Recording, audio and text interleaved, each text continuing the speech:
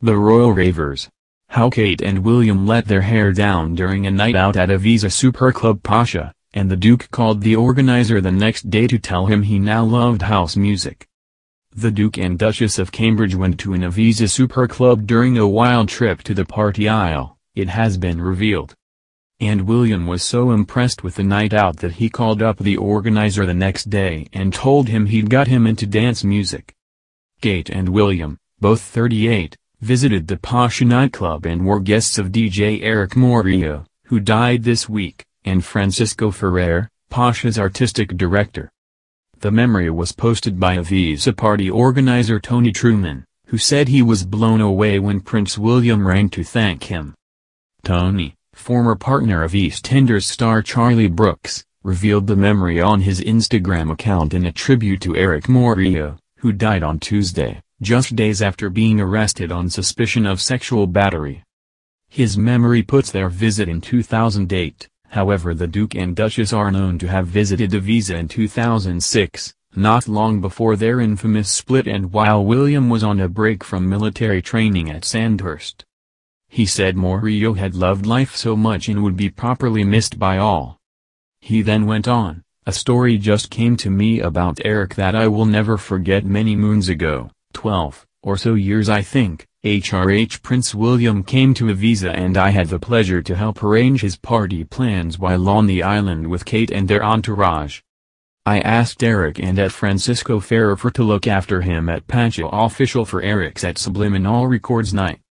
They obviously done a great job as the next day I get a call from William, like you casually do, and Will says thank you Tony, I was not a fan of house music until last night and your friend Eric was amazing, now I love it.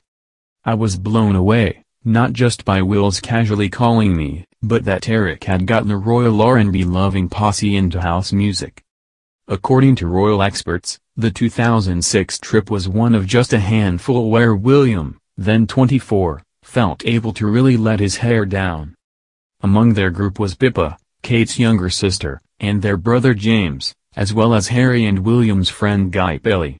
And it was reported that Kate even had to tell William off for his behavior at points during the trip. Author and broadcaster Vicky Ward claimed last year that Kate thought he was a bit too at ease.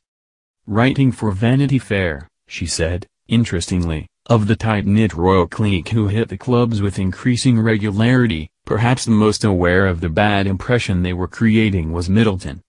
On vacation in 2006, Prince William and Guy Pelly, an old friend in the group, often referred to as the court jester, were careering around on mopeds in front of a rented house in Ibiza.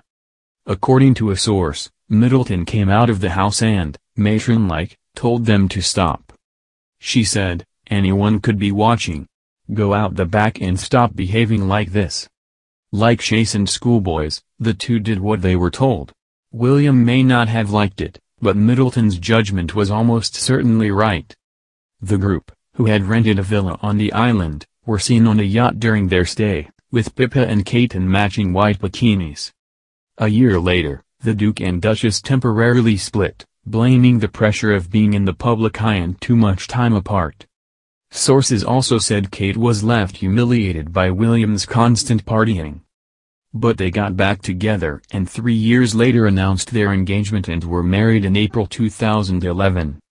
Pacha is one of the world's oldest nightclubs, opening in 1973.